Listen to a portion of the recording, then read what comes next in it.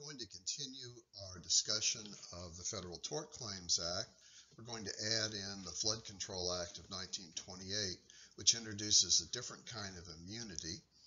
And we're going to look at this all in the context of cases that arose after Hurricane Betsy flooded New Orleans in 1965. Litigation after Hurricane Betsy focused on whether the Mississippi River Gulf outlet increased the flooding on the east side of New Orleans. The Mississippi River Gulf outlet, usually called the Mr. Go, is a canal from the Mississippi River shortcutting directly out to the Gulf of Mexico. This comes off the north side of the river on the north part of New Orleans, then cuts southeast into the Gulf of Mexico.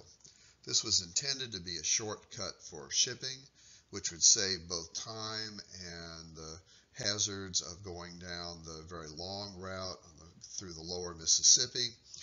It was also hoped that this could be dredged to a deeper level than the lower Mississippi, which would allow larger ships to come into New Orleans.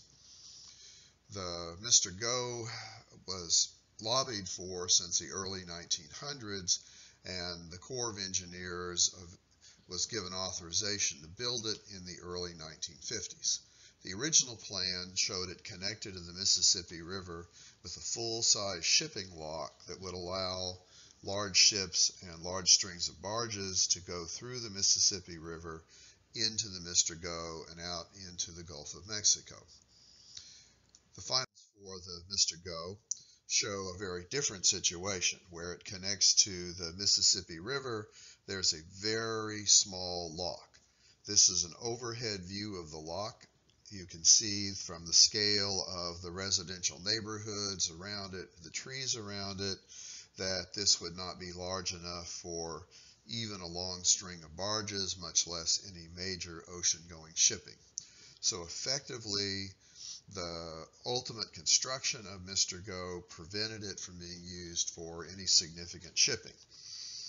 This had long-term implications because as shipping containerized, which happened after the Mr. Go was completed, then ever larger container ships started moving between the United States and Europe and Asia. There was also the problem that the largest ships that could go through the Panama Canal, which is one of the major constraints, certainly couldn't go through this lock. So the lower Mississippi remains a primary channel for shipping, and that has prevented the Port of New Orleans from becoming a major cargo port because they can't bring very large container ships into the city or other very large seagoing ships. The other question about Mr. Go is whether it can funnel water into the city during a hurricane. When we look at the satellite map of New Orleans, and we can see Mr. Go as it cuts out to the Gulf, the red marker is pointing to the center of Mr. Go. This is the current Mr. Go, which has been widened through erosion. But when you look at it on this map, you can see how small it is in comparison to the whole east side of the city. When the hurricane surge from Betsy and then Katrina came in on the east side of the city, all of those areas that show on the map as effectively underwater, some of them are underwater, some are low marsh, provide no resistance to the storm surge, and it rolls in on a 20-mile wide front, nearly 20 feet deep in the case of Katrina, which tells us that the very small additional volume of Mr. Go can't have any significant effect on the amount of water coming into the city. After the design of the Mr. Go was changed so that it did not have a major shipping lock, it was rethought of as a way to have a ship channel with industry on it, which would be analogous to the Houston Ship Channel. However, unlike the Houston Ship Channel, which at the time it was built was widening a bayou that went through relatively high land. The Mr. Go was cut through low marshland, which was effectively pudding, and it's impossible to build any sort of major structures on that area. So ultimately, when Mr. Go is finished and the shipping started on it, the small boats, in 1963, technically the last of the construction wasn't done until '68, but it was effectively finished by the time of Hurricane Betsy. It really only provided some limited access to the Gulf for shrimp boats and other small vessels.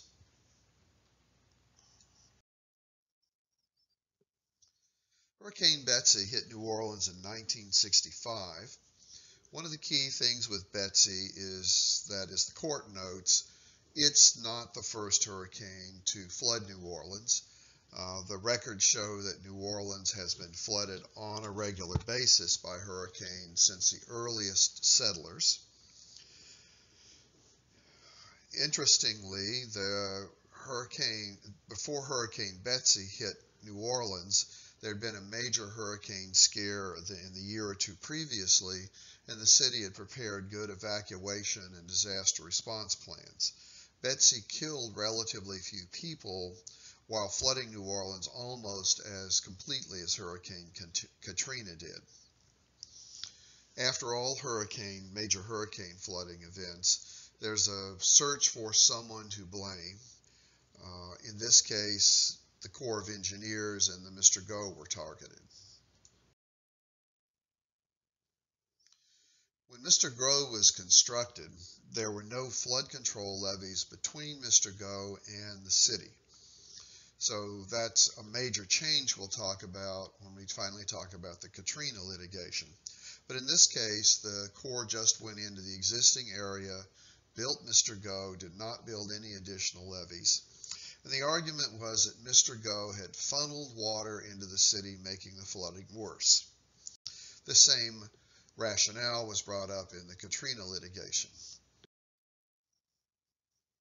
As we could see with our own eyes with the map, the tiny cross-sectional volume of Mr. Go doesn't really provide any channel for very much additional water to come in on a hurricane front. At the time of the Hurricane Betsy, there were careful scientific studies done of the potential transport capacity of Mr. Go, and it was found to be only a tiny fraction of the surge front. These same studies were repeated after Hurricane Katrina with the same results.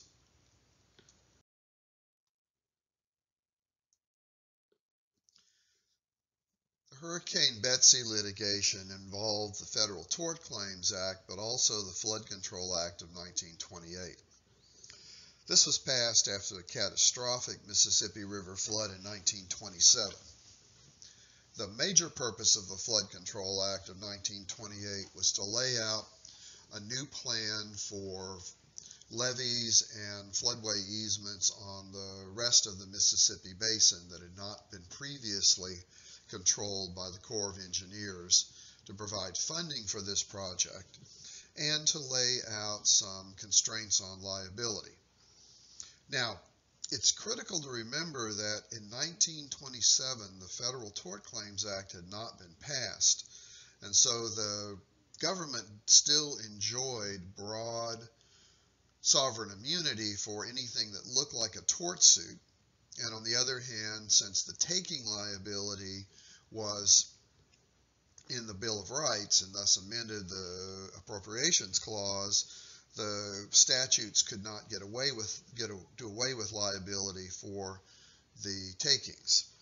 So there's been some question about the purpose of putting in an immunity provision, but it's arguable that this might have affected other statutory waivers of immunity that had been passed as part of the Court of Federal Claims legislation. The immunity is broad. No liability of any kind shall attach to or rest upon the United States for any damage from or by floods or floodwaters at any place. So it's hard to come up with a more specific waiver of immunity to deal with damage from floods. There were additional provisions in the Flood Control Act of 28, empowering the government to buy property or to buy floodway easements as was necessary as part of the flood control projects. The various claims against the Corps of Engineers for construction of Mr. Go after Hurricane Betsy were consolidated in the Gracie versus United States series of cases.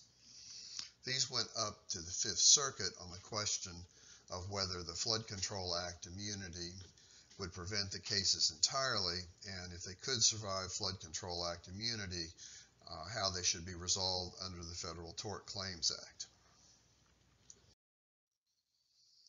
Prior to the Federal Tort Claims Act passage in 1945, most of the claims brought with flooding-related issues were takings claims, which could survive Flood Control Act immunity. After the Federal Tort Claims Act was passed, the courts had to look harder into whether the Federal Tort Claims Act actually repealed the Section 702 immunity of the Flood Control Act. The courts found that it didn't repeal that immunity, and thus any claim that involved potential flooding would have to be analyzed under the Flood Control Act before it was analyzed under the Federal Tort Claims Act. That raised the question about whether Flood Control Act immunity applied to projects other than flood control projects, such as navigation projects and irrigation projects. The Fifth Circuit was not the first court to look at this, and at looking back at other precedent, the court first reminded us that 702C, the immunity provision of the Flood Control Act, was aimed at flooding occurring in areas involved in actual or potential flood control projects. That's not in the language of 702, but they're reading that as part of the context of the overall Flood Control Act of 1928. So one of the early questions in the construction of 702 is whether it actually means what it says, which is any damages from floodwaters anywhere, or whether it's constrained by the context of the larger Flood Control Act to only apply to flood control projects. The Fifth Circuit decided that it was limited to flood control projects, and since there were no levees built with the Mr. Go, it was a pure navigation project, and thus would not be covered by 702 immunity. It was remanded back to the District Court for the Federal Tort Claims Act analysis. Now we'll see later on as the Supreme Court finally looks at the Flood Control Act immunity that they read it much more broadly than this. So on appeal, the District Court did fact-finding to see whether the plaintiff's claims fit within the Federal Tort Claims Act framework. The first finding of the court was that Hurricane Betsy flooded New Orleans, but it didn't flood it in areas that hadn't been flooded before. That since 1900, there were 88 hurricanes and tropical storms that went through or by the Louisiana coast. 3 of these had caused significant flooding on the east side of New Orleans, much the same as for Hurricane Betsy. The court also found that while the damage from Betsy was more severe than the prior hurricanes, that was really attributable to the track of Betsy. It hit with a maximum force coming into the city, and that it was quite a large storm. So the court found that while Betsy did cause more flooding, it caused it uniformly across the Louisiana coast. There was no indication that there was any increased flooding in the area of the Mr. Go Canal. They even pointed out that after Betsy, the Corps of Engineers and NOAA recalculated some of their notions of hurricane protection. The court found that Mr. Go did not increase the flooding, that all the flooding was just the normal process of a large hurricane moving into a very low coastal area with a large surge front, flooding everything in its wake. There were four key negligence fact findings in Gracie. These are important because they influenced how the plaintiffs ultimately brought the Katrina case.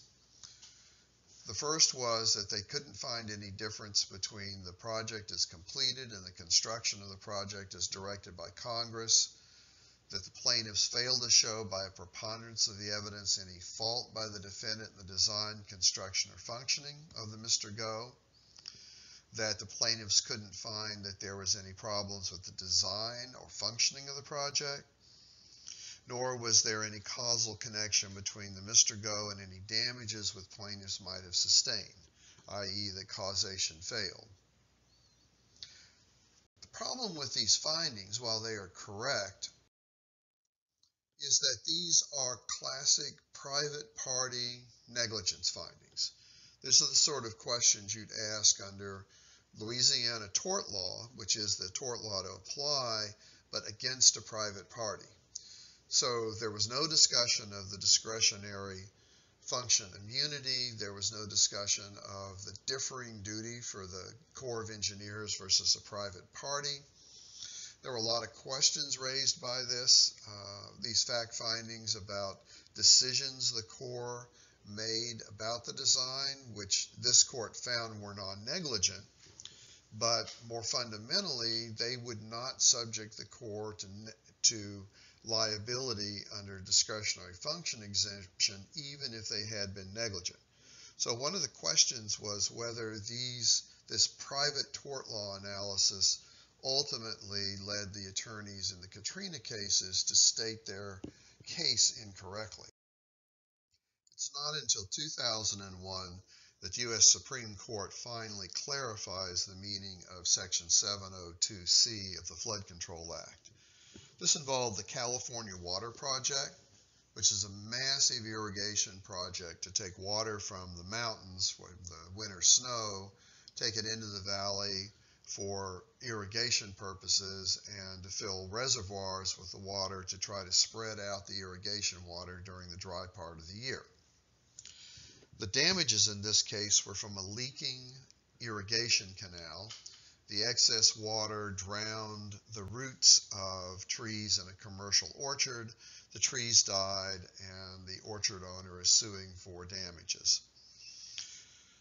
The government's response is that Flood Control Act immunity, 702 immunity, should apply, and that the case should be dismissed.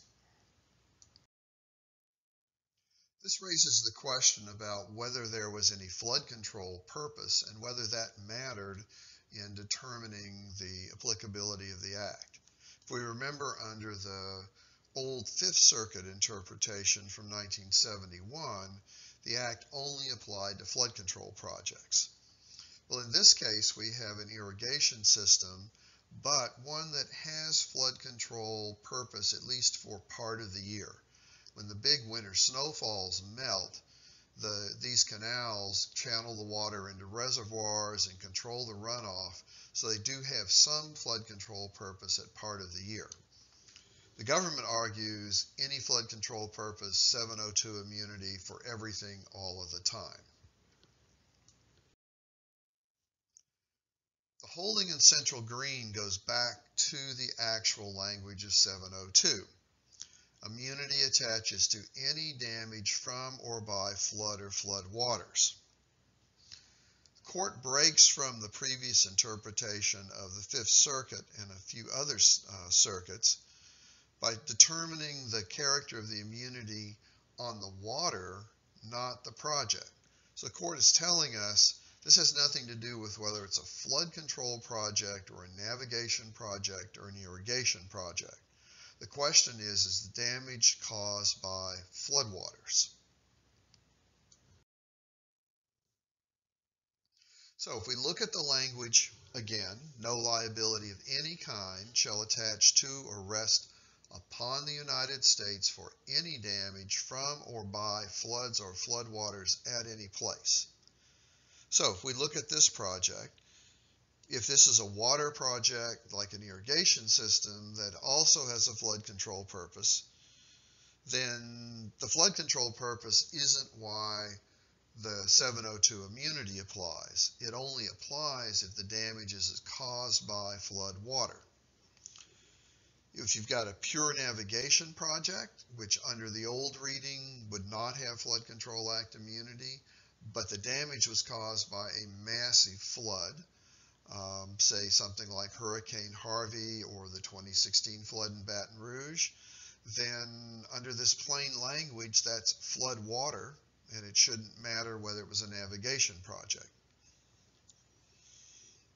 Now, the converse of that is if it is a flood control project, which the old reading of the Fifth Circuit would say triggers Flood Control Act immunity, but what if the damages are not caused by floodwaters? Let's say that the levee construction causes some unrelated damage. The weight of the levee which increases the sinking of the ground, breaks some sewer lines, and leaking sewage causes the damages. Under this floodwater analysis, even though it's a flood control structure, there's a strong argument that the Flood Control Act immunity would not apply. So when we read Central Green, it looks like the 1971 reading of 702 immunity by the Fifth Circuit is now out of date. It should be moved to flood waters, not flood control structures.